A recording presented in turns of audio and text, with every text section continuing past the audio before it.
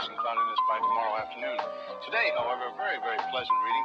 73 up in the Goodland area, 72 at Garden City, 70 reported by Dodge City and Liberal, 72 over by the good folks.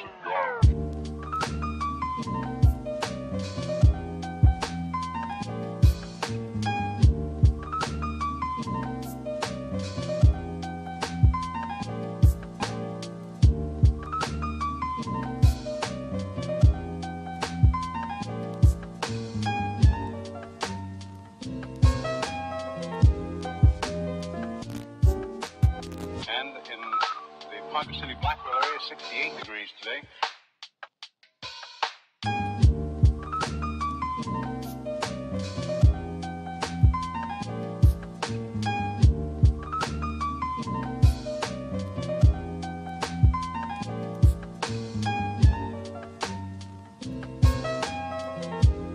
Winds southerly at about 15 with gusts of 25 miles an hour.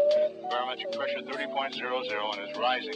And no precipitation. We're about a half inch behind, correction, a half inch ahead for the year, and 1 5300ths behind for the year so far. We'll be looking for a little bit of a change tomorrow, and of course the possibility of some scattered showers. Today, of course, there's nothing showing up on the radar. However, the satellite photo was pretty interesting for the western half of the U.S.